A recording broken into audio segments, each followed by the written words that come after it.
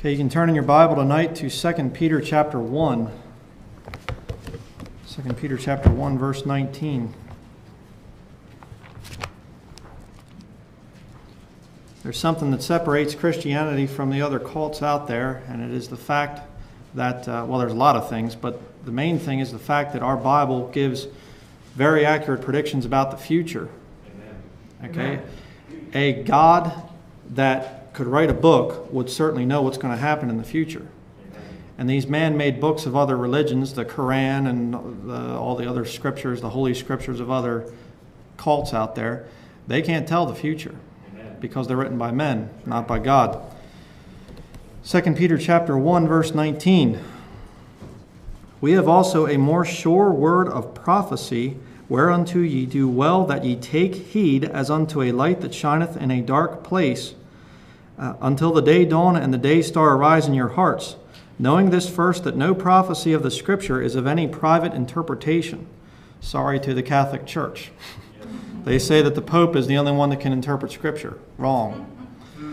If you have the Holy Ghost within you, he can teach you the truth. Amen. Verse 21, for the prophecy came not in old time by the will of man, but holy men of God spake as they were moved by the Holy Ghost. God's Holy Spirit spoke through the men who wrote this book. Amen. And it was quite a collection of men. When you actually look at who wrote the Bible, what a collection of men. You know, amazing. Kings, fishermen, murderers, adulterers. Amazing. It's an amazing book that we have. But notice there in verse 19, it says, we have more sure word of prophecy, whereunto ye do well that ye take heed. Take heed to what? The more sure word of prophecy. There are things that should be happening in the future and things that happen in our day-to-day lives that we can say, hey, this is Bible prophecy being revealed. And we live in a very unique time where prophecies are being revealed almost on a daily basis. Our Bible, our King James Bible, is being confirmed. But notice there too it says, as unto a light that shineth in a dark place. Is this world a dark place? Yeah. You know, Pastor was saying this morning, we are the light of the world, and this world is a dark place. You know? So it's kind of interesting too. It says there about taking heed. And when the disciples in Matthew chapter 24, they came to Jesus and they said, what are the signs of thy coming and of the end of the world? And what did Jesus say? He said, take heed that no man deceive you. You know? Take heed. That means you're to be taking heed. You're to be noticing things that are happening in the world around you and filtering it through the Bible. Amen. And saying what's going on according to Scripture. Don't follow the news media. They aren't going to tell you the truth. You know? They're going to try and deceive you. You know, the news media is saying things are getting better a lot of times. No, sorry, it's not. Turn over to 1 Thessalonians chapter 5. We're going to see about the thing of light versus darkness. 1 Thessalonians chapter 5.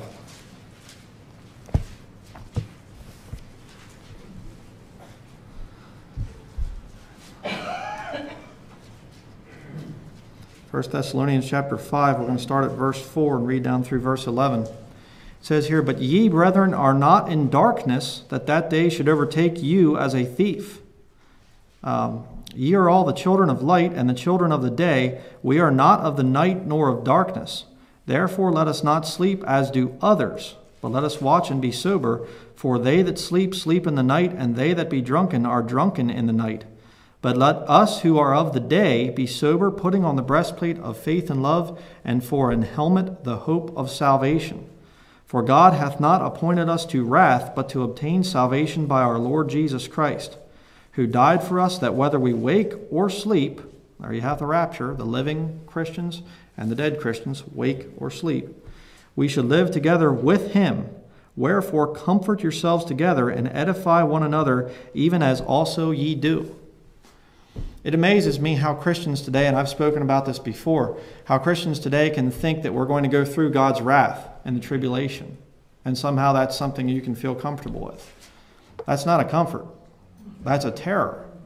If I believed I was going to face God's wrath for 7 years, and you read the book of Revelation sometime, to think about going through that time, that'd be horrible. I would have to question my God's love for me if I knew I was going to go through that. But I know I'm not going to. Okay, the Bible clearly says the Christians are going to be leaving before that time. But it's kind of interesting there. You see the contrast between the saved, they are the light, and those that are lost, they are in darkness. They don't know what's going on. And a lot of people out there, they we as Christians, we see things happening and unfolding on the world scene, and we say, wow, Jesus is coming soon. This is what the Bible said was going to happen. And the lost just, a lot of people just don't care. And in fact, a lot of people think that you are crazy if you talk about the return of Jesus Christ. It's incredible. Ephesians chapter 5. Turn there next.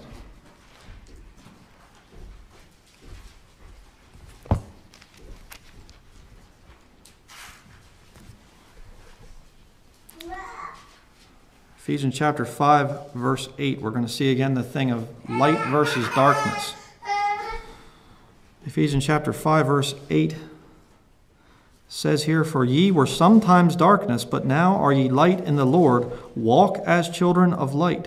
For the fruit of the Spirit is in all goodness and righteousness and truth, proving what is acceptable unto the Lord. And have no fellowship with the unfruitful works of darkness, but rather reprove them. For it is a shame even to speak of those things which are done of them in secret. But all things that are reproved are made manifest by the light, for whatsoever doth make manifest is light." Now, it's, as I was saying earlier there, as Christians, we are supposed to look for things that are happening in this world, and we're supposed to reprove them. But it's interesting that one of the books in your Bible, actually the last book, is called Revelation. Now, it's interesting there because God revealed future events to John, but as time goes by, we ourselves are going to see more and more of this stuff being revealed. Okay? And I'm going to talk about some of that. This past week, I saw a couple stories on the internet, and I printed them out. I'm going to be talking about that. Just how close we are getting to the Antichrist system, the mark of the beast system, coming into play here. It's just amazing, some of the things that are happening. Matthew chapter 10, verse 26 says, "Fear them not, therefore, for there is nothing covered that shall not be revealed, and hid that shall not be known." Things that are written about in this Bible are going to come to pass. Yes, sir. I heard somebody say the one time that Bible prophecy is pre-recorded history. Mm-hmm. I thought that was so good. The history books don't have this stuff in it yet, but they will one day. If there are any books left at the end of the tribulation. I don't know. But turn to Revelation chapter 13. As I said, we're going to talk a little bit about the mark of the beast here tonight. And, this stuff can be a little bit scary at times, but as Christians, we have to understand that we're not going to be going through this. That's what the comfort was there in 1 Thessalonians chapter 5. But the system is there, and I think as Christians, we have a duty to reprove some of this stuff and to say, I'm not going to take part in that because that's leading towards the mark of the beast. Because if we just say, oh, it's no problem, I'll go along with this system that's coming in, there's going to be lost people that are going to hear that. And I have a video, we watched a video this past week, an older one of mine, I'd forgotten some of this stuff. Some of the big prophecy teachers, I think Hal Lindsey and Chuck Missler, and they were both saying that the implantable microchips are not going to be part of the mark of the beast. And I'm thinking, what? And I mean, we have to be very careful. Even though we're not going to go through it as Christians, we have to be careful not to go along with it. And we're going to look at some things here that are developing. But first, we're going to look at what the mark of the beast is and what it is not. Revelation chapter 13, verse 16.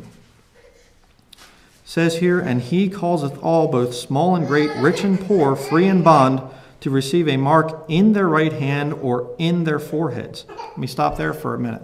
The King James Bible is the only Bible that I'm aware of, and I have quite a few of them in my collection. It's the only one that I'm aware of that says in. All the others say on or upon. How about that? Yeah. A Bible that's written 400 plus years ago, and it says in. And up until a couple of years ago, I have a lot of commentaries and things too, and they say, Well, this is obviously a mistranslation, because how could you have a cashless system or something that's in the hand? Well, before microchips came out, yeah, you'd think that. But now that there are implantable microchips, it's very possible to have it in the hand or in the forehead. Verse 17, and that no man might buy or sell save he that had the mark or the name of the beast or the number of his name. Here is wisdom. Let him that hath understanding count the number of the beast, for it is the number of a man, and his number is 666. 666. Okay? And a lot of people, you know, without getting ahead of myself, that used to be a very scary thing. Even lost people would kind of, you know, there was some fear there. And now people are actually mocking it a lot of times, which we'll see that in just a little bit. But Revelation chapter 14, verse 9, you say, what happens if you take the mark of the beast in this time period? Revelation 14, verse 9 says, and the third angel followed them, saying with a loud voice, if any man worship the beast and his image, and receive his mark in his forehead or in his hand, the same shall drink of the wine of the wrath of God, which is poured out without mixture into the cup of his indignation, and he shall be tormented with fire and brimstone in the presence of the holy angels and in the presence of the Lamb, and the smoke of their torment ascendeth up forever and ever, and they have no rest day nor night, who worship the beast and his image, and whosoever receiveth the mark of his name. Okay, a couple points I want to make there quick. First of all, notice that it's two things: worshiping the beast and taking the mark. Okay, it's going to be a system that's tied together. All right, that's important. You'll remember that later. But notice in this passage here, it says any man. But back in Revelation 13, it said that this thing is going to be required if you want to buy or sell. God is actually going to place such a standard in this time period, this tribulation time period, that if you want to be saved, you won't be able to go and buy or sell. That means no job, no going to the grocery store. Amen. What a terrible thing to go into that time period. But it's going to be such a serious thing in God's sight that he's going to say, you can't take that mark. And, you know, read back in Revelation chapter 6, there are people being beheaded for the word of God, you know, and for the testimony of Jesus Christ. But turn to Revelation chapter 20. I'm going to show you another thing here.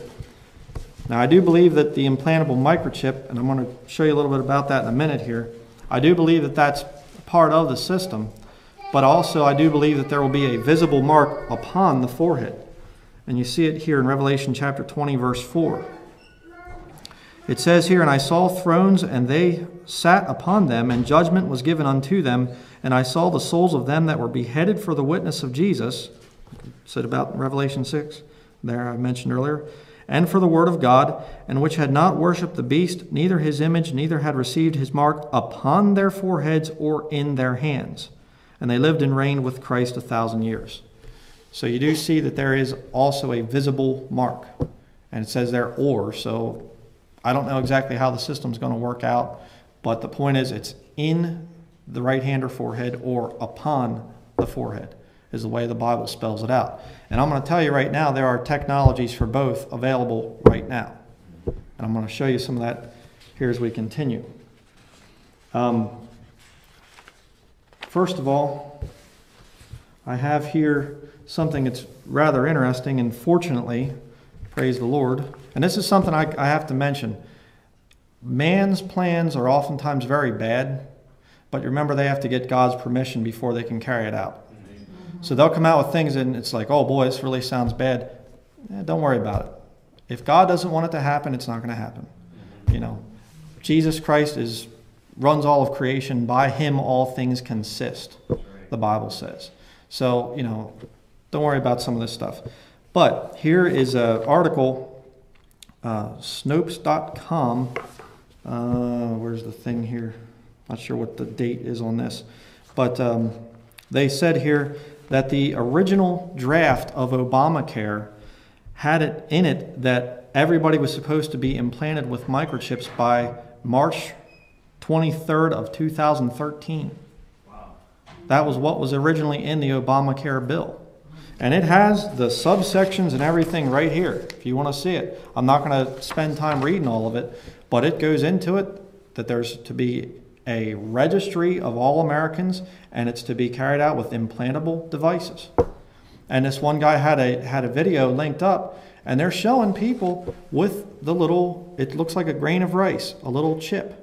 And they're saying, you know, and they're smiling, you know, and isn't this wonderful that these elderly people have it now, and this little child has it now, and because you don't have to worry about him being kidnapped and, you know, all this stuff. I mean, they're promoting the thing. It's just incredible. But fortunately, well, the Obamacare thing is still with us. We still have that to deal with, but fortunately that provision was knocked out. So praise the Lord for that. But the fact is, there are politicians that put that thing in there. They want it to be implemented, to microchip the entire population. And they wanted it by 2013, March 23rd of 2013. It's incredible. And I think it was God's protection upon us that that thing got knocked down. Amen. Praise the Lord for it. The second one, and this is, I could have printed out a lot of articles on this, but here we have a nightclub in Florida that they're giving people RFID tags. You don't have to show ID or anything. You just walk through the scanner. It scans who you are. And I'm going to show you something here which is interesting. I'm not going to read the whole thing here, but it says, when you walk through it, it says, first we text you asking if we can check you in on Facebook. Push's owner and operator Matt Donahue explains, we like to ask beforehand because we don't want to be too invasive. Maybe people don't want others to know exactly where they are, he laughs. But if they agree, we check them in on Facebook. Next, as an incentive for participating, we send another text which you can show to the bartender for a free drink. And there are nightclubs in the UK where they're actually getting them implanted. It's not a little tag that you get. It's actually a chip. I've seen pictures of it. And they walk right through the scanner. You know, there's the slow line where you have to go through and show your ID, or you can go through the fast one and have your microchip. And you go in there and they give you free drinks and all kinds of neat stuff, you know. It's incredible. And, you know, I can't get into a whole lot of this thing in this, you know, because I don't have a whole lot of time here, but, you know, these things, these chips, they can monitor your body, your heart rate, your temperature, your sugar level, your, you know, blood pressure, everything. They can follow you around. They can type it into the computer and they can watch exactly where you're going with these things. I mean, we had, you know, reading the Mark of the Beast type of stuff, you think, boy, that's bad, buying and selling and things. But it goes far beyond that, the technology. It is going to be a nightmare, you know. And you say, well, why would God allow that to happen? Well, it's going to happen on a Christ-rejecting world, okay? And part of the reason for it is it's the time of Jacob's trouble, okay? It's for the Jews. It's for the nation of Israel because they require signs to prove things. So God's going to give them 7 years of signs where they won't be able to deny his existence after that. Now, the next thing here I want to talk about is this thing of, it said there, it links to Facebook. Now, this is the thing I get all the time on the internet. Are you on Facebook? Are you on Facebook? I want to friend you on Facebook, all this stuff. Well, there are reasons I'm not on Facebook, and I'm going to cover those right now. Real quick here, read a little bit. Well, I don't want to, I got quite a few articles. I can't read everything. But it says here, are you one of the tens of millions of Facebook users who don't think you can live without it? If you value your privacy in a high-tech society in which 24/7 surveillance is a virtual reality, especially online, you might want to reassess just how important the site really is to you. According to a recent report by the Atlantic Wire, Facebook has inked a partnership with the firm Datalogics in an attempt to give advertisers more information about the effectiveness and reach of their ads. You can do this anywhere online. Go online and go on to Google and type in American-made boots, we'll say. And then go on to another website, you'll see ads popping up for American-made boots. Why? Because they're tracking and tracing everything that you do online. My website's not that big of a website, it's just a cheap little thing, but I can go on there and I can see everything that people have done on my website. I can tell the resolution of their computer screen. I can tell what kind of operating system they have. I can drive to their house It zooms right in to the house where they are, and I can tell them exactly what they did on my website. And that's with my little low-tech website. Okay? The internet there are some good things to it, but I'll tell you what, everything you do on there is being tracked. Yes, sir. You know, it's pretty dangerous. Okay, here's another article. This is the New Zealand Herald. Facebook has tens of millions of users worldwide. It's worth billions of dollars, and if internet sources are to be believed, was started by the CIA. And then it goes on to talk about some stuff here, but it says here, Facebook's first round of venture capital funding, $500,000, came from former PayPal CEO Peter Thiel, author of multicultural tome, The Diversity Myth. He is also on the board of radical conservative group Vanguard PAC. I'm not even sure what that is. The second round of funding into Facebook, $12.7 million, came from the venture capital firm Assel Partners, and it goes into saying a bunch of things here, other connections, but basically he is the CEO of QIntel, a venture capital firm established by the CIA. So, and you can, I mean, there's again documentation. I can't cover everything, but the Department of Defense and the CIA both financed Facebook.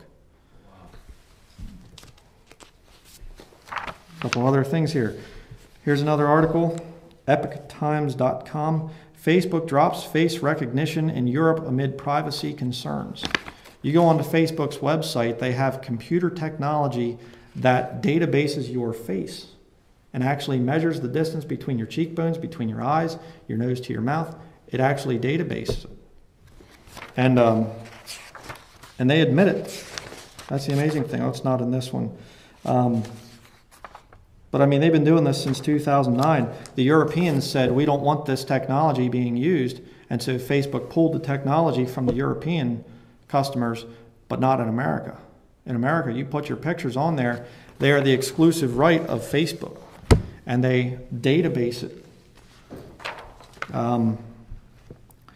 Here's another one. Marine kidnapped over Facebook posts. This is incredible. In his first public comments since being kidnapped by authorities over political posts on Facebook, former Marine Brandon Raub tells John Whitehead of the Rutherford Institute that he is scared for his country.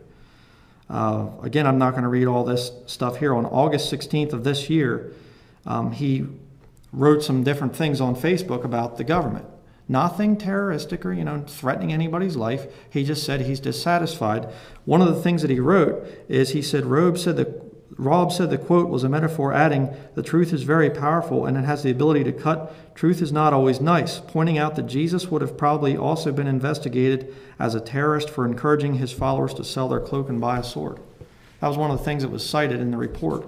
And the Secret Service came and took him to a mental ward for psychiatric evaluation.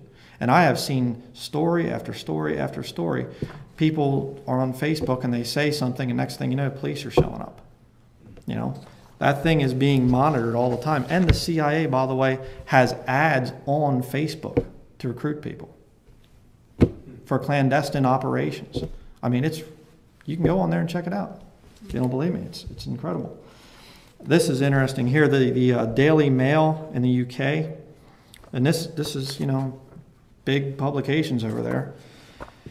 They say here, is not joining Facebook a sign you're a psychopath? Some employers and psychologists say staying away from social media is suspicious. And then they go into a whole thing saying that if you don't have a Facebook account, then something might be wrong with you. I mean, it's incredible. Yeah. It says here, this is interesting. It says the tech news site Slashdot summed up Der Tagesspiegel's story about social networking as, quote, not having a Facebook account could be the first sign that you are a mass murderer. Yeah. It's like, I won't ask how many mass murderers there are here tonight. But it's incredible. And see, I'm going to give you a little theory that I have here in just a minute. But this story here really kind of made me go, oh boy. This was on the main page of my email account that I use. It talks about there was an airline executives urge airport security overhaul. And it says here, Tony Tyler, Director General of the CEO of International Air Transport Association. And he says a bunch of things here, but he says he predicted that by 2020, governments will be using a checkpoint of the future where passengers can race through without stopping, removing clothing, or taking liquids and laptops out of bags. And he goes on to say basically, where is it here? If you are willing to share a little more information, then you can have a much better experience, is what he said. So in other words, you allow the government to intrude more into your life and get signed up for their system. What did we just read? You know, he requires all, both small and great, free and bond, you know. And you sign up for the system, well, you just walk on through. Everything's fine, you know. It's great for you. But if you want to say, oh, you know, it's private, I don't want that being released, oh, well, you know, that's suspicious. See, this thing's all heading for what I believe is very soon fulfillment of Bible prophecy. Two other things here quick. This is another thing that's very interesting. I'm sure you've all seen this. There's some numbers here too on it, but you have the barcode. Everybody's seen that, right? At the grocery store. What a lot of people don't realize is that the two thin lines on the ends and the two thin lines in the middle and the two thin lines there is 666. That's the two thin lines are the computer designation 6. Interesting. Now, you know, people say, I've heard people, you know, oh, you're taking the mark of the beast if you know, no. The beast hasn't showed up yet, okay? You're not going to be damned for buying things with a barcode on it yet. But very interesting here, the last, I'm not even sure, maybe a year or two now, these things are starting to be replaced by a new symbol that you're starting to see on everything. Anybody ever seen one of these? This is called a QR code. Don't ask me what Q and R means because I don't know. But the point is, this is a QR code. And I did a little bit of research into this thing and actually put a video out on YouTube about it. And I actually had a guy from Japan send me a technical manual for this whole thing. And he underlined some things and said, check this out. And it's very interesting. These things here, if you've ever been at the grocery store and they take the thing with that on it and they're going over the scanner or they're doing the thing and it doesn't always work. Why? Well, because if it's curved a little bit, it won't work. These things work on any surface and it can be curved. Now, the interesting thing is there are tattoo parlors that are already tattooing these things onto people, and you can scan it with an iPhone and it takes you to their Facebook page. Wow. It's amazing. Say, what's going on? Well, I believe that the future system is going to be maybe not Facebook per se, but it's going to be a social network where people go and their information is all laid out there in the open. And this, more than likely, maybe it'll be something different, but this is the technology right here. That thing could be the mark upon their forehead. And it's right here. And this thing, I mean, these things are showing up everywhere. It's amazing. I mean, I get catalogs. And they'll have these things in the catalog and say, if you want to buy this product, scan it with your phone and you'll buy it instantly. It's amazing. You know? We are getting very, very close to this whole thing happening, to Bible prophecy being fulfilled. Two more places in Scripture here, quick. 2 Timothy chapter 1. So what can a Christian do about it? What should be our reaction as Christians to these things? 2 Timothy chapter 1, verse 7.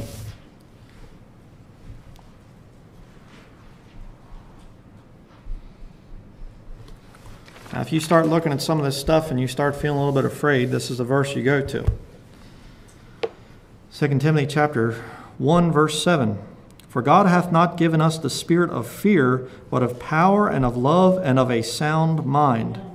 Be not thou therefore ashamed of the testimony of our Lord, nor of me his prisoner, but be thou partaker of the afflictions of the gospel according to the power of God. You know, one of the things that's a big temptation when you see a lot of this stuff starting to come to pass? Keep your mouth shut. I don't want them to discover that I'm a Christian. You know, I better kind of go into hiding or something. Well, I don't believe that that time is yet for Christians in America. I know there are Christians in China and some other places where it's really bad. You know, some of the Islamic nations, Pakistan and things like that, go out street preach over there, you're not going to be alive 24 hours later. There are some places where you have to hide, don't get me wrong. But right now in America, there's still, the doors of the gospel, I believe, are still open. Okay? Right now, we should be preaching the gospel and realizing that Bible prophecy is coming to pass very quickly. We might not have much longer to go. And if you have lost relatives or lost coworkers or whatever, make sure you witness to them. Okay? It's not your responsibility to save them. That's up to the Lord. Amen. Your responsibility is just to witness to them. What they do with it from there, they'll have to stand before the Lord and answer for that. Okay, Matthew chapter 18, verse 7.